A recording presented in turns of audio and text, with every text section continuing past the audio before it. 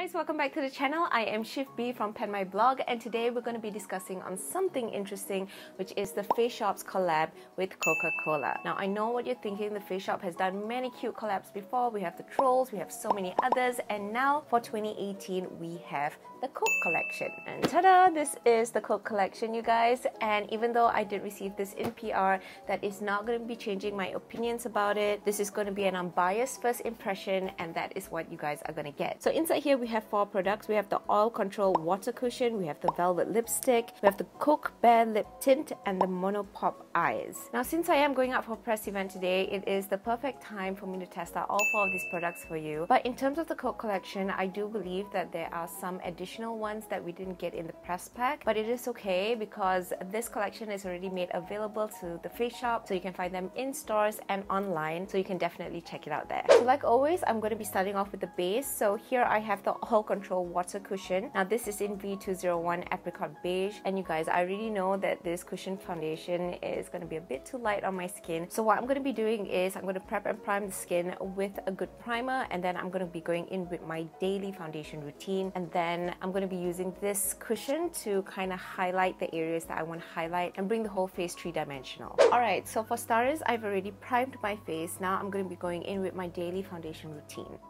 Now honestly, you guys, if I could find a cushion foundation that was in my shade that I could bring out with me anywhere, oh my gosh, I don't think I would ever part with it. Like honestly, show me a brand that comes out with a cushion foundation that actually matches to my shade or darker, I will be all over it. Now like all cushion foundations, this one does come with a puff, but I am going to go in with my blending pearl because I want the foundation that I've already put on to blend seamlessly together with this one, so that's what I'm going to do. Underneath the eye.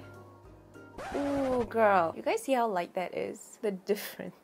I think honestly, if I got V203, it wouldn't be that bad, but I can always use this for highlighting purposes. And when you blend it out, you get that nice sheen, and then you can always set it with a setting powder, and then all is good. So once that is done, I'm going to be going in with the Mono Pop Eyes Coke Red Eyeshadow Palette. And you guys, even though that whole name is a little bit of a mouthful, look at these tones inside. Now you have 9 beautiful warm shades here, and they are a good mix between mattes, metallics, sheen, glitter. So yeah, I think I'm just going to quickly start on with the bright red as a transition, and then I'm going to fill in the colors as we go along. Now I'm really hoping that the shades are going to be pigmented because you guys, I've played with Korean eyeshadows before, as well as the Face Shop ones. Like their single eyeshadows recently, their mattes have been really great, and I think that they have improved the formulation so much. So I kind of hope that they have sort of implemented this into the palette. And also, just for an update, I am not going to be putting any primer at all, so the shadows are going to be going on as it is. Ooh, okay. Oh wow, yes. Pigmentation on this though, and it blends out really well. Like I'm looking at it through the screen where you guys are at, and I'm like, yes. So the mattes are up to par, you guys. I'm very happy to report on that. So like I said, I am going to implement the dark burgundy shade, so let's just go in with that. Okay, this one has kind of like a metallic sheen to it, and you guys, so pretty. That is just one application. Let's just top it up, and then we're gonna blend it out. Okay, you guys, these shadows blend out so beautifully. Like that harsh line that was there earlier, it's like gone. It's beautiful. Now I'm going to be going in with the glitter, and with glitter pigments, especially when it is pressed into the pan, usually they are applied better with the fingers. You know, you just warm it up, the pigmentation actually goes on better. So I'm going to be trying that out with this orange shade. But just for funsies, we are going to apply it on with a brush as well, so you guys can see the difference. Okay, brush application. Yeah, no. I think this is going to go on better with the finger. Yeah.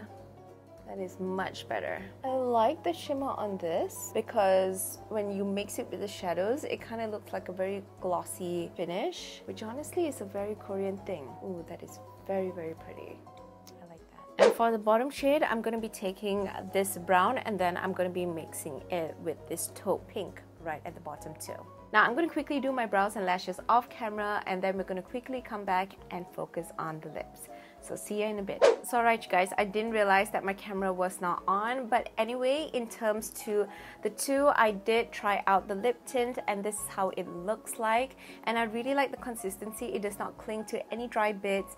It's really moisturizing, and you guys, It smells like Coke, and this is going to sound really weird too, but it tastes like Coke too. Now the lipstick is the same thing, but what I realized with this is that it is a little bit dry and a bit patchy, and this is in the shade Ice Orange, and the reason why I chose the lip tint is the signature Coke shade in the collection, and I do not look good with orange, so hence why the preference over here. But if I had to recommend two products that you should definitely pick up from the collection, I would say the eyeshadow palette would be a definite must, as well as the lip tint, just because it's so freaking beautiful and I really like the consistency. And keep in mind that I have dry lips, so this is like a huge plus for me. So on overall, you guys, I hope you all enjoyed this mini first impression tutorial sort of thing. I am so sorry that I did not manage to show you guys how it's swatched, but I do hope I'll be able to put for you guys a little bit of an insert. You probably would have seen it earlier, but as always, if you did like this video, please do give it a huge thumbs up, subscribe if you haven't, leave me a comment down below on what you guys think of this collection, or if you have personally tried it yourself. I would love to hear from you guys. But in the meantime, I will see you guys later in my next one. Bye! Mwah.